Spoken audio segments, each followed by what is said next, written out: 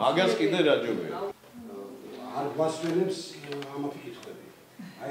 პედაგოგთა პროფესიული განვითარების ეროვნულმა ცენტრმა სპორტის უნივერსიტეტთან თანამშრომლობით დაიწყო საკმაოდ ფართომასშტაბიანი სატრენინგო პროგრამა, პროფესიული განვითარების პროგრამა, მინდა ვთქვა, სპორტის მასწავლებლებისთვის, რომლებიც ასწავლიან საქართველოს ზოგადად საგანმანათლებლო სკოლებში. ეს მოიცავს როგორც თეორიულ კურსს, ასევე აქტიურ პრაქტიკულ კურსს. სპორტის მასწავლებლებს აქვთ საშუალება, რომ გაეცნონ იმ სიახლეებს, რომელიც ამ სფეროშია, ასევე აიმაღლონ თავიანთი კვალიფიკაცია და ეს საბოლოო ჯამში ხელს შეუწყობს მათ პროფესიულ განვითარებას. შესაბამისად, სპორტის მიმართულებით საქართველოს ზოგადად საგანმანათლებლო სკოლებში უკეთეს სიტუაციას მივიღებთ.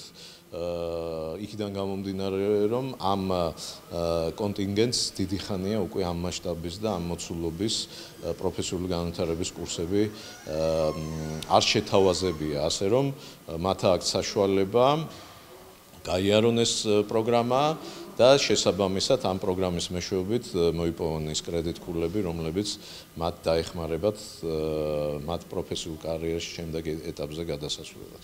მინდა გითხრათ, რომ ეს ძალიან კარგი წამოწყება, უპრეცედენტო წამოწყება გახლავთ, ვინაიდან თვითონ მასწავლებლების დამოკიდებულება აი ამ ტრენინგსადმი არის ძალიან მაღალი.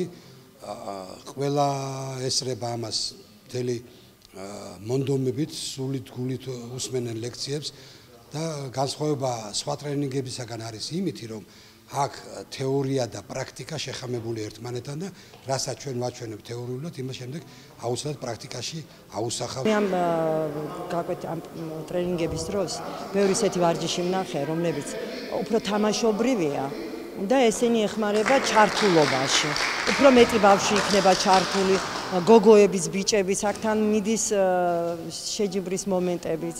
ვინ უფრო კარგად გააკეთებს, ვინ უფრო ლამაზად გააკეთებს, ხო იცით, მაღალ კლასებშიაც უფრო რა თქმა უნდა ძირითადად უფრო მე-5 მე-6 კლასებისთვის არის ეს და მე-7 კლასებისთვის. მაგრამ აი კარგი იქნება თუ ამას მიეცემა კიდე უფრო მეტჯერ ჩატარდეს.